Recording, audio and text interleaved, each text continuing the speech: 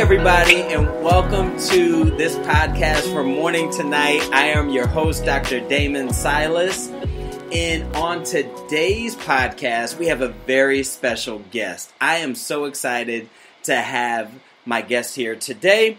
I'll talk a little bit about her, but I actually had the pleasure and honor of being on her podcast and online summit last year regarding grief, and her name is Melo Garcia. And I am just going to read a quick bio of her because I want you to understand who we are talking about and how special we have of a guest today. Melo Garcia, who is also known as After Chloe, is a grief specialist who serves those finding their way after the loss of a loved one. AfterChloe.com was started in 2015 to provide tools and resources to those struggling with loss. Melo resides in Southern California with her 2 pit bull rescues. She enjoys reality TV, watch out, anything that involves laughing, and sometimes a hike or a slow-paced short-distance run. So let's be clear about that short-distance run, right? So it's my pleasure to introduce Melo Garcia. Welcome to the From Morning to Action podcast. Dr. Silas, how are you? It's so good to see and talk with you. I am so excited. Congratulations on your podcast. You know that I love and support everything you do, so thank you for having me today. Thank you so much. Thank you. I appreciate that. And you are definitely an inspiration to me, especially when we talk about working through loss and using our platform and using our voices to help those who may be going through something very similar to what we've gone through.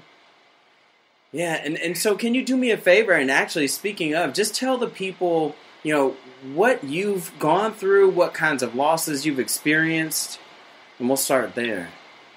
Gosh, in 2010, on a Sunday afternoon, my mom started to call me, and at the time, my husband worked graveyard shifts, so it was really kind of abnormal, and she kept calling, and I answered the phone, and my dad had gone into the restroom, and he wouldn't come out. And I just got this feeling, and it turned out that my dad had a heart attack. He got an aneurysm, and it traveled to his heart, and it instantly killed him. It was known as a cardiac aneurysm and basically a heart attack. And so he had a heart attack. At the time, I lived 6 hours away.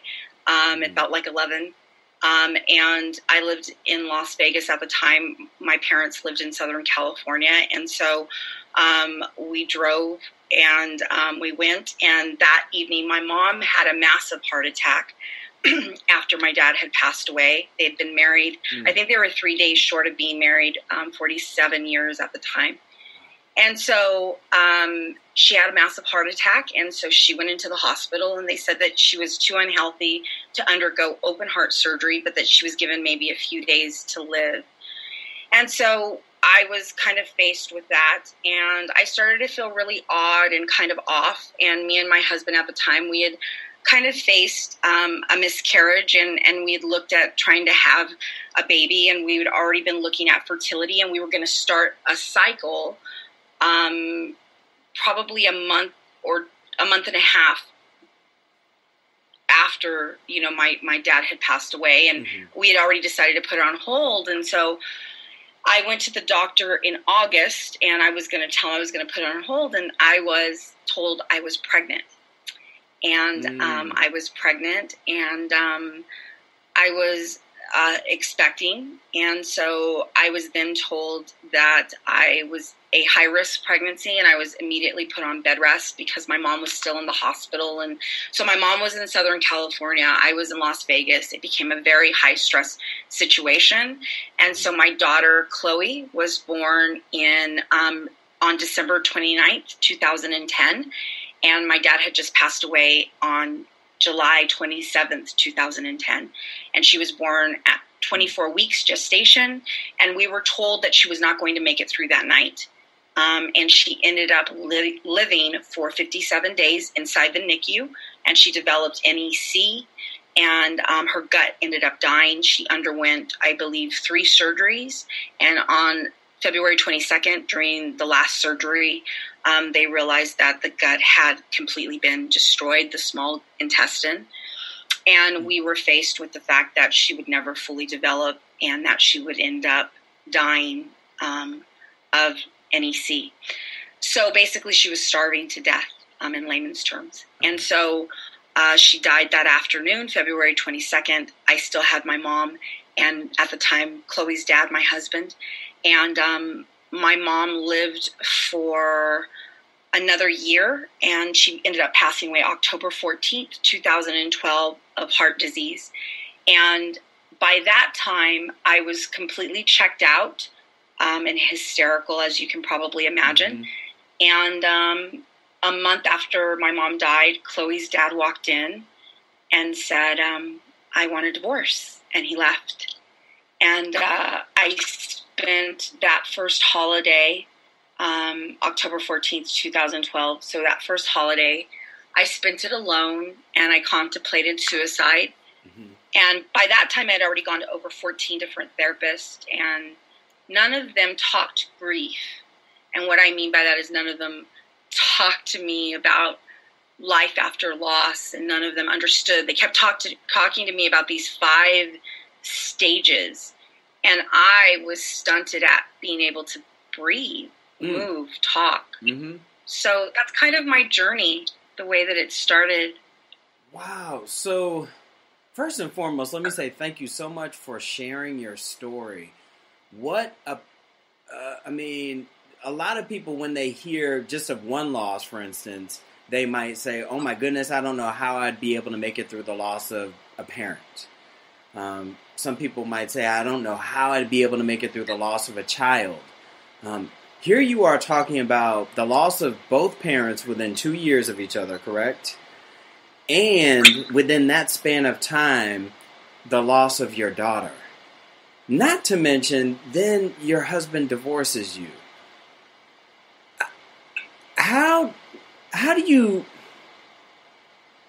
would you tell the people, what has gotten you through? Because I can imagine, as you said, there was some suicidal ideation or thought about it. And so how are you here? How are you here?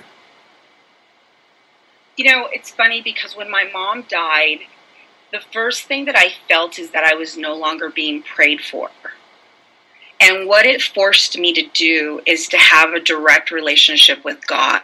And that's a really deep personal thing. Mm-hmm. But I'll be honest, I always knew my mom had that covered. And it's funny because if you knew my parents, everything that they lived for, everything they did was to love me, was to make sure that I was okay. And my mom would always say, one day I'm not going to be here. So you need to understand and know that whatever you face, God has you. And I would be like, okay, Mom, whatever. And I had faced, I had a boyfriend when I was 23 that was murdered. And, he was a guy that I was dating, but we'd gone to high school together. And then when I was 30, one of my best friends developed brain cancer, and he died within, 8 months of the diagnosis. And that was devastating. Mm-hmm. But never imagining or fathoming to face the loss. And you kind of go into this sink or swim mentality, at least me personally, where it was just I just had to get to the next step. And so it was just kind of this focus to just get through this very moment. And mm-hmm. I realize now today, when I look back, I don't know.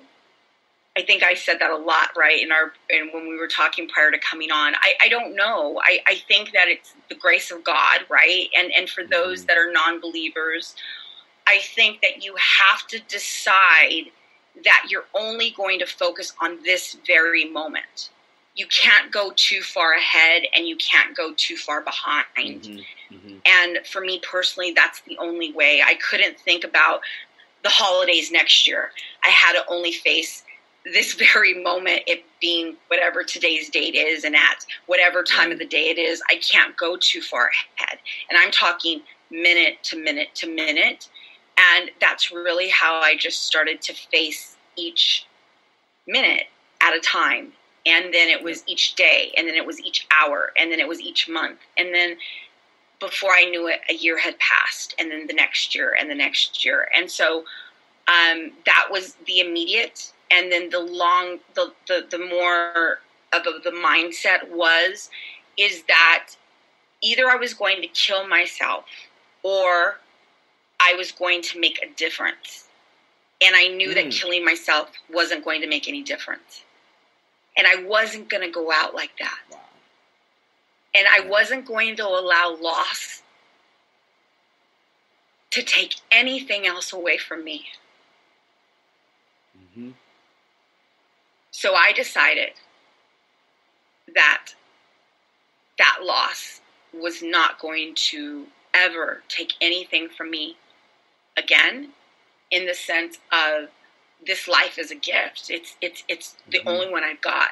And so I understood that I had to start living it, and I didn't know how. I didn't have any resemblance of a life. I didn't have anybody. I was alone. I was afraid. It was, not like a Lifetime movie, because I've been blessed, incredibly blessed by people that have been kind and loving. But there is a difference when you don't have your immediate blood family, your parents, the person that you exchange vows with to spend the rest of your life with, that you chose to have a baby with, and obviously your child that you're doing everything for physically here with you. Right. So I had to make sense of that, to understand that I had to give myself. And so I knew that I wanted to create something in my mind, and I didn't know what that was. And I went to this function because I thought, well, I'm just going to do charity work. And I went to this function called, we all know March of Dimes. And there was this couple on YouTube being honored. And Benji and Judy Travis, she has this very popular YouTube channel called It's Judy's Time. And they say they raised all this money for March of Dimes. And so I was lonely. And so I would watch YouTube videos every day, all day. I couldn't afford cable. And I would watch them. And all of a sudden I see this little guy. And he had this little light about him. And his name was Michael Gebbin. And he had a YouTube channel. And it was July 23rd, 2014. That's the day my life changed. I clicked on his channel, and he said, hey, do you want to be a jump starter? On September 4th, that's my birthday, I'm going to start jump starters, and I want you to join me. And I thought, he's talking to me. Now, this is a YouTube video, keep in mind. So me being me, I watched his YouTube video. I went on Facebook. I didn't know social media whatsoever, and I joined. I sent him a message. I said, hi, Michael, this is my story. Before I knew it, he had reached out to me, and I said, I want you to be my mentor. I need to start something. I don't know what I want to start, but I want to help people get through loss. I want to help the Melos of the world. He said, okay, what do you want the name to be? I said, I want the name to be after Chloe. And he said, okay, what do you want it to look like? I said, I don't know. He said, okay, well, my girlfriend is a graphic artist. I said, okay. I said, I don't have any money. He said, don't worry about that. He said, I'm going to jump on a flight. I'll get back to you. By the time that 2-hour flight landed, he sent me a zip file. And all of you that are starting businesses, you know how expensive that is, what that's worth. He sent me a complete zip file of, to this day, all of the graphics that After Chloe uses, the fonts, license, everything that a graphic artist would charge you probably almost $1,000 for, probably a lot more, worth more now. Yeah. And he told me, I want you to go to social media and I want you to choose a platform that you love. I said, I don't know social media. I said, well, I really like Instagram. And he said, okay, go to Instagram. I said, okay. So I got on Instagram and I studied all night on YouTube because YouTube was my friend. And I learned this program that I paid $1.99. I couldn't go and eat Jack in the Box that night, but I went and I bought this program on my iTunes.